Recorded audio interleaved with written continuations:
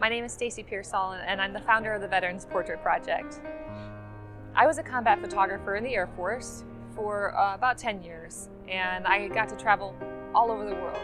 And in the end, I got wounded in Iraq and was medically retired. As I was recovering from my injuries, I spent a lot of time in the hospitals, and I was in a dark place, both emotionally and physically, and trying to find my way out, and also trying to find my identity again.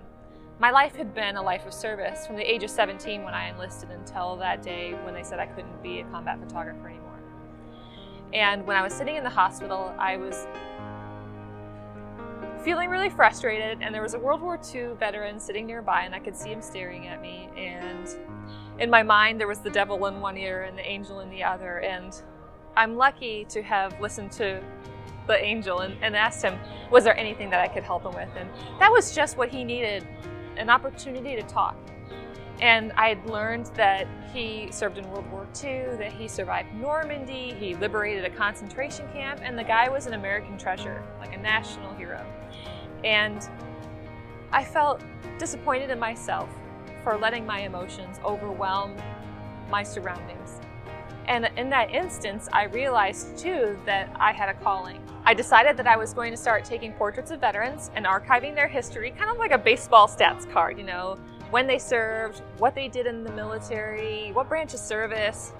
So the Veterans Portrait Project started at my VA hospital in Charleston where I was getting my care, and eventually it grew outside of my little hometown. The goal in the end is to make sure that the veterans get a copy of their image. So in most cases they at least get one, but oftentimes they'll get 2 or 3 different portraits. They'll get a digital file.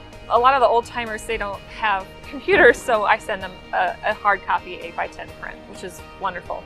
And that also sparked this idea of we should do community events and have exhibitions. What is incredible about the Veterans Portrait Project exhibitions is we set up for one night in a town where we've hosted a Veterans Portrait Project event, and we'll have an exhibition of curated to 50 prints per event, and we'll invite veterans and the community to come in and just interact with each other, talk. I'll give a short lecture about what I'm about and what the project's about, and then let the veterans just share their own stories and let the community hear it from their own words, and it's amazing. And with the support of Ilford and with digital silver imaging, the prints are beyond amazing. And I think what's wonderful is that these veterans are going to have a print that is museum quality, that is beyond beautiful, to hang on their walls right now and then to pass down to their family members. I attribute a lot of my rehabilitation to the veterans whom I photographed because it has been a mutual benefit for both of us in the healing process. I feel like they've given me an opportunity to find a new purpose and to thank them in a unique way.